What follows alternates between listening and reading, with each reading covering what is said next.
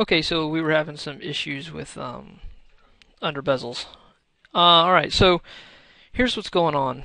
If I just run under bezel builder here, and it starts me out with kind of whatever could be my last use settings or the defaults, but it should be similar to this. So there that is. Now, if we take a look at these values, they're all based on millimeter, and they're all the defaults are hard coded.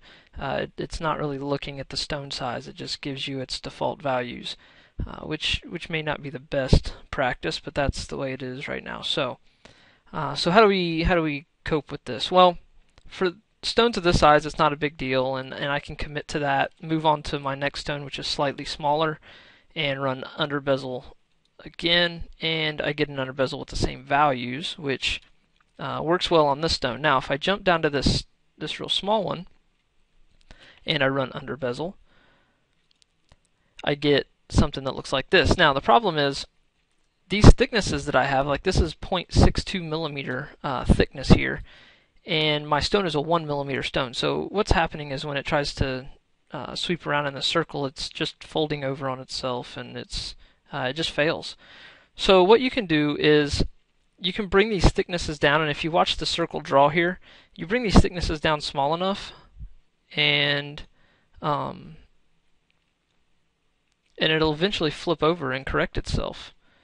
And then you can start to draw, push and pull this back to the size you kind of need, maybe make it a little bigger, all that good stuff. So that's the moral of the story there. Now, what I like to do is, if you jump in here and you run under bezel again, obviously you get the settings from the last one we used, so you have to correct it, and you can do that just by changing some of these sliders. Now, one thing you can do is you can like on the small stone, you can go to under bezel, and even though this is drawing now, it's still it's like folding over on itself still. It's not doing a very good job. So to me, this is still not valid. But what I like to do is, and this will help with the other situation as well, is over here in the builder, let me pull this over, you can see it, we have styles, and I get this small under bezel the way I like it, and then I just save it, and in my case I saved it as 2.mss, so under bezels it's number 2, and I can just click that number 2, and it is a preset that will work on these small stones, which is nice.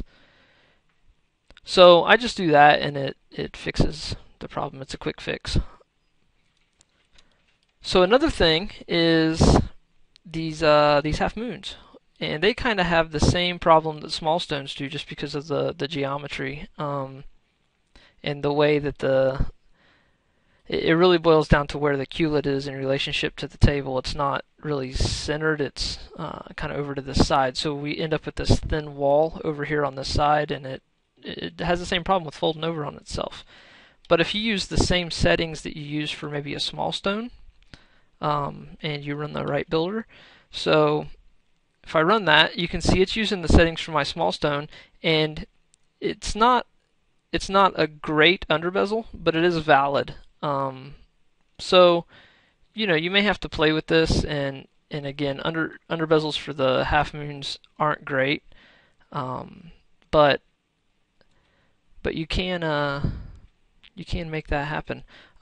So there you go. It's just a matter of those values being in millimeter, and it takes it from the last one you used, and our defaults are a little too big for these small stones.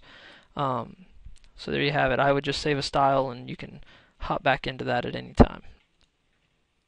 And on another note, regarding this guy here, this half moon, this wall being kind of thin, if you're running matrix 7.5, you hold control and shift, you can do some fancy business like that right there and just thicken that wall up. But that's wizardry and all that, and we're not going to talk about it.